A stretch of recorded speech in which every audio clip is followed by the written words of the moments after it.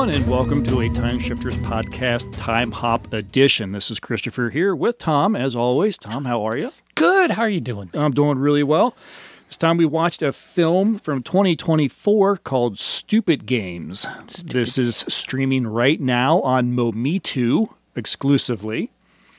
Directed by Nicholas Windle and Danny Abraham. Written by Windle, Abraham, and Tanner Adams. Starring Cass Huckabee, Alyssa Tortomasi, Ashwini Gampul, Gage Robinson, Grant Terzakis, and Sad Rolando. It's probably Sod Rolando, excuse me. 3 girls invite 3 guys over for dinner and a game night. The atmosphere is thick with angst and wishful thinking. As the night wears on, the game takes a dark turn as the group discovers that this game has no do-overs and to lose a life might mean your soul. This is another screener handed to us to give us a watch. I felt I handed over my soul watching this one. Yeah, this was not one of the, we're always looking for kind of the gems. Mm. Overall, this is not one of them. This, I told my wife after watching it, we both watched it together. I was like, you know what? This would make a really great short film. There's a lot in here that if it's condensed into like about a 30-minute time frame, would have been awesome. It had some interesting ideas, but yes, the execution was far too long, and there were far too many points where if this was a real-life scenario, it would have been over like 10 minutes into the dinner, because everything about the interactions between the characters said, "This night's done. I'm going home." Yeah, you're obviously not into this. You're not in a good mood. I don't want to bother you anymore. Thanks for dinner. Yeah, like the lead female character, who is the one that's trying to pull the men into this, is the most off-putting toward all 3 men. Yeah. And it's her home. And the girls that supposedly her friends. Yeah, her friends are even put off by what's going on. And later in the movie, we do get a reveal why they have an issue. But since the men that are showing up for this dinner, everything about it says get out. And it's not even get out for the reasons the movie is made. It's get out because everything about the emotional connection says, I'm wasting my time here. And unfortunately, I feel like that's kind of what the audience is going to feel like watching the film. Yeah, because it's exactly the impression I got. I'm like, why are you here? I don't want to be here. Why are you? Yeah, I think there was some elements. And I thought this film, in the beginning, I thought this film was going to be a lot more clever than it ended up being. Yes. There was like little hints of what I thought was going to be coming. There was just little lines here and there. Mm-hmm. The one, they're at the door and like, oh, it's just the delivery guy. You have time to put on your face. And I'm like, that meant something. Yeah.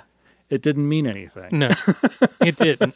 They start talking about stories about, some historical woman, this and that. And I'm thinking, oh, that's going somewhere. Yeah. It doesn't go anywhere. Doesn't.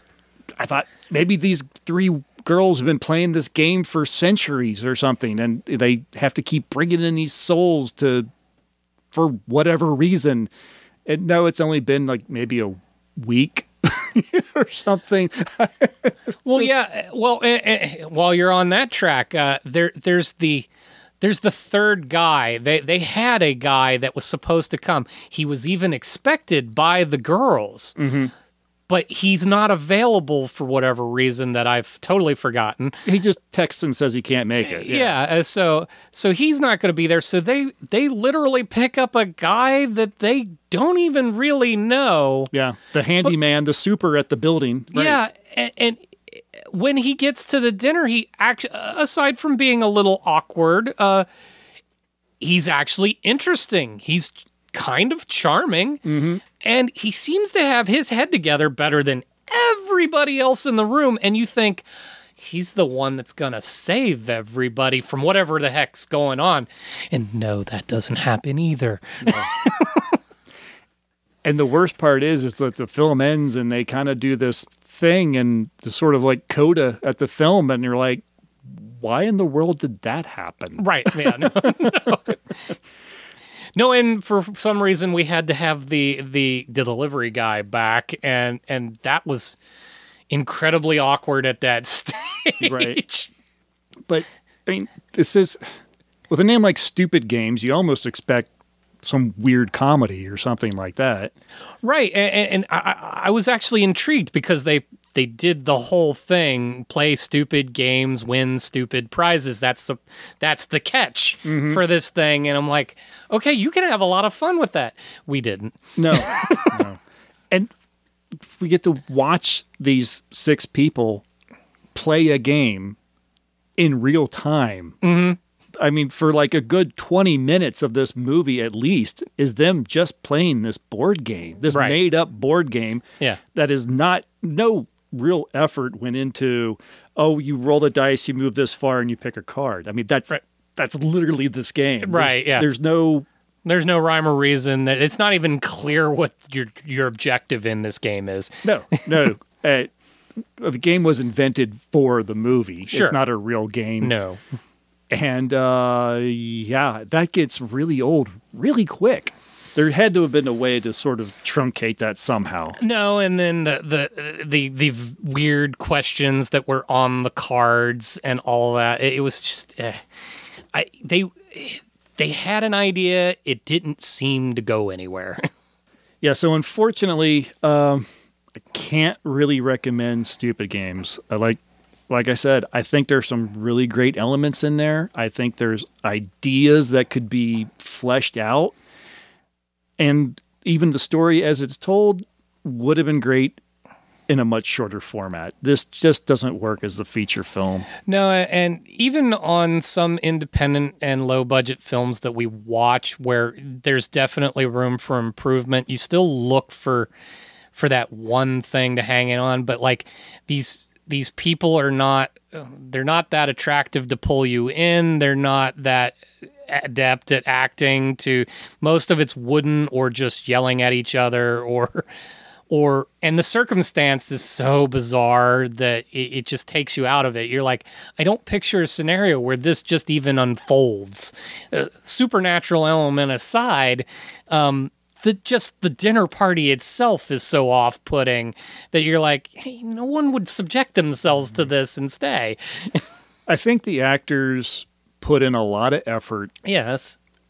But what they were putting their effort into, it wasn't worthy of that effort. No, I mean, yeah, the script was weak. Direction was possibly weak too. Yeah, yes. It needs more work. Those are my notes. But if you do go and check out Stupid Games on Mometu, please let us know what you thought of it. Send us an email at timeshifterspodcast@gmail.com or follow the link in the show notes to all the social media sites. We'll be back soon with a full episode. Thanks for listening, everyone. Bye. See ya.